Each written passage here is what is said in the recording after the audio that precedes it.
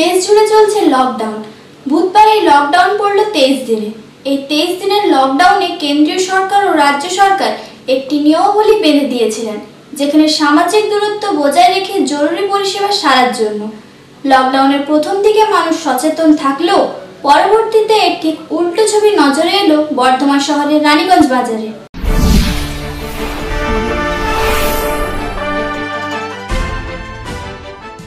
Corona ভাইরাসের সাথে মোকাবিলায় দেশ জুড়ে চলছে লকডাউন। বুধবার এই লকডাউন পড়ল 23 দিনে। এই 23 দিনের লকডাউনে কেন্দ্রীয় সরকার ও রাজ্য সরকার একটি নিয়মাবলী বেঁধে দিয়েছিলেন, যেখানে সামাজিক দূরত্ব বজায় রেখে জরুরি পরিষেবায় কাজগুলি করার জন্য। লকডাউনের প্রথম দিকে মানুষ সচেতন ছিল। বর্ধমান পুলিশ তৎপর হয়ে লোকজনকে সতর্কতা বার্তা দিয়ে কাজকর্ম করার কথা বলেন।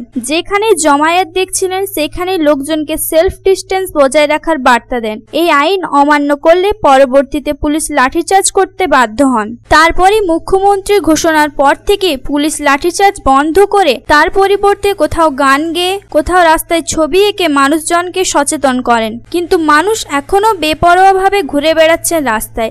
রাজ্য সরকারের পক্ষ থেকে একটি সামাজিক দূরত্ব বজায় রাখার কথা উল্লেখ করা হলেও সেখানে রাজ্যের বিভিন্ন জায়গা সহ বর্ধমান শহরে দূরত্ব বজায় বাজার বসানো হয়েছিল। বিভিন্ন জায়গাতে বাজারের মধ্যে এসে অযথা ভিড় না হয় ডিস্টেন্স বজায় রেখে মানুষ যেন বাজার হাট করেন। প্রথম 21 দিন অবস্থা খুব ভালো থাকলেও পরবর্তী দিক দিয়ে কিন্তু লোকজনের সমাগম প্রতিনিয়ত বেড়েই চলেছে। বুধবার বর্ধমান শহরের রানীগঞ্জ বাজারে প্রতিনিয়ত সমাগম রয়েছে। প্রশাসনের বার্তাকে তোয়াক্কা না করে তারা কিন্তু সোশ্যাল ডিস্টেন্স না মেনেই বাজার হাট করছেন। ক্রেতাদের সাথে কথা বললেন কেউ কেউ জানান লকডাউন উঠে গেছে মনে হচ্ছে, আগের মতো স্বাভাবিক বাজার। এই মুহূর্তে প্রশাসন ভালো করে পদক্ষেপ নেওয়া উচিত। অন্যদিকে আরেক ক্রেতা জানান পুলিশ ভালো মতনই পরিষেবা দিচ্ছেন, কিন্তু বর্ধমানবাসী সেটি পুরোপুরি পালন করছেন না। যেমন দিন চলে তেমনই পুরো ভর্তি। এটা রানীগঞ্জ বাজার। এইখানে মনে হয়নি কোনো আমার লকডাউন মনে হচ্ছে। এখানে যেমন মনে হচ্ছে যেমন ভিড় তেমনই ভিড় হয়ে গেছে। রাস্তা দিয়ে খানিকক্ষণ দাঁড়ান, দেখবেন যে রোড জ্যাম হয়ে যাচ্ছে। এটা তো মনে হচ্ছে না কখনোই যে রাস্তাটা বন্ধ থাকার আছে। অবশ্য সবাই বলে যে ঘোষণা করেছে, কিন্তু বন্ধ তো করছে না।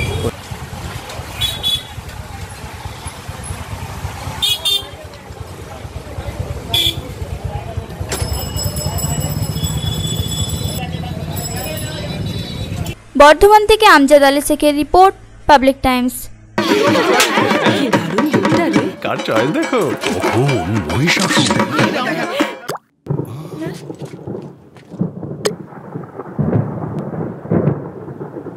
পুজোর আড্ডায় ব্রেক চেঞ্জ করে নাও ঠিক, নো মাথায় হাত। লেটস গো টু চা। পুজোর সকাল বিকেল সেই ডুব দিতে চায় আড্ডাতেই, ছাদেই বাঁধন হারা ভরসা দিচ্ছে টাটা স্ট্রাকচারা।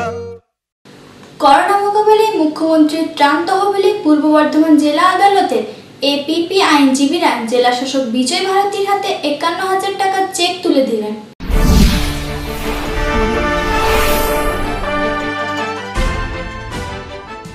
করোনা মোকাবিলায় মুখ্যমন্ত্রীর ত্রাণ তহবিলে এবার পূর্ব বর্ধমান জেলা আদালতের এপিপি আইনজীবীরা 51,000 টাকার চেক তুলে দিলেন জেলা শাসক বিজয় ভারতীর হাতে। করোনা মোকাবিলায় জেলা আদালতের 11 জন এপিপি আইনজীবীরা একত্রিত করে স্বেচ্ছায় 51,000 টাকার চেক মুখ্যমন্ত্রীর ত্রাণ তহবিলে দান করলেন। মুখ্যমন্ত্রীর ত্রাণ তহবিলে অর্থ দান করে খুশি এপিপির আইনজীবীরা। এপিপি আইনজীবীরা আরও জানান যে পরবর্তীকালে দরকার পড়লে শহরের বাইরে থাকা আইনজীবীদের সাহায্য নিয়ে মুখ্যমন্ত্রীর ত্রাণ তহবিলে অর্থ দান করবেন। আমরা বর্ধমান জেলা শাসকের হাতে বর্ধমান জেলা জজ কোর্টের এপিপিদের পক্ষ থেকে 51,000 টাকার একটা চেক কোভিড-19 করোনা ভাইরাসের যে ফান্ড মুখ্যমন্ত্রী তৈরি করেছেন তাতে আমরা স্বেচ্ছায় আমরা জমা দিলাম। এই টাকার মধ্য দিয়ে আরও অন্যান্য সংস্থা থেকেও টাকা জমা হচ্ছে। আজকে মুখ্যমন্ত্রী নিরলস প্রচেষ্টায় যে কাজ করে চলেছেন এই কোভিড-19কে নিয়ন্ত্রণে রাখার জন্য, আমরা তাতে অত্যন্ত আশ্বস্ত এবং উৎসাহিত। এবং আমরা নিজেরা আমাদের এপিপিগণ আমরা স্বেচ্ছায় আমাদের নিজেদের পক্ষ থেকে তার পাশে দাঁড়াবার জন্য 51,000 টাকার চেক আমরা COVID-19 state chief minister relief ফান্ডে আমরা এটা জমা দিই। বর্ধমান থেকে আমজাদ আলী শেখের রিপোর্ট, পাবলিক টাইমস।